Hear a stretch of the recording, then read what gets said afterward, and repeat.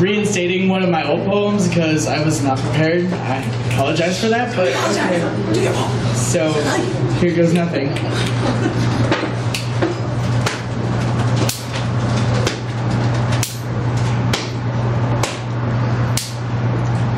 Talk, tick, and tick-tock goes the clock as my thoughts come knocking at this time, bringing reality into my mind. The clock strikes 12, beckoning me to rest. My mind is tired and overstressed in my eyes. My eyes are bloodshot red. So I lie there in bed, pillow caressing my head, but my mind, like my computer, refuses to go to sleep.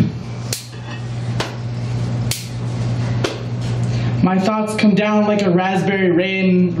They form a deluge of flood inside of my brain, but not a rain of water, no. This rain is of a different color. This rain of black and blue hues, this rain that is used to write DBQs, this rain is what you might think. This rain is also known as ink. So while that ink on that essay begins to dry, I lie there in bed, my thoughts continue to fly.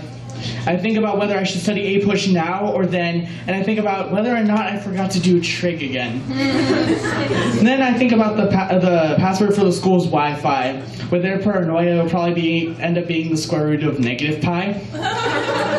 So anyway, I lie there in bed, thoughts filling my head, and I can't help but wonder why.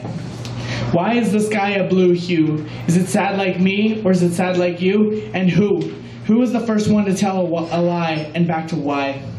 Why can't I get good grades? Why can't I learn to fly? Why can't I be a jack of all trades, and why can't a man cry? Why can't I be the one you need, and why can't I be the one to exceed? Why can't I be the one who is great, and why can't I seem to rid myself of this self-hate? Why can't I be you, and why can't I be happy about being me? And why can't I just stop myself, confining myself, and just let myself be free?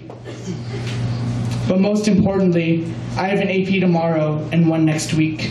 So why can't I let myself fall fast asleep?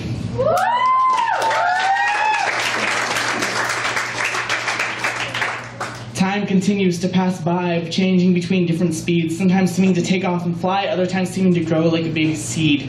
So I stare at the clock, unable to sleep or walk, just wondering about life and why life has to be so full of strife, and wondering how at this rate anybody could possibly write an essay earning a score of 8. 132, 334, I simply can't take it anymore. I toss and I turn, I hope and I yearn for an answer to my prayers to initiate sleep and end my despair. I need sleep now, but I wonder how I can... I mean, what I mean to say is... Finally, I went under. But then, faintly, like the sound of far-off thunder, a voice comes in to disturb my slumber.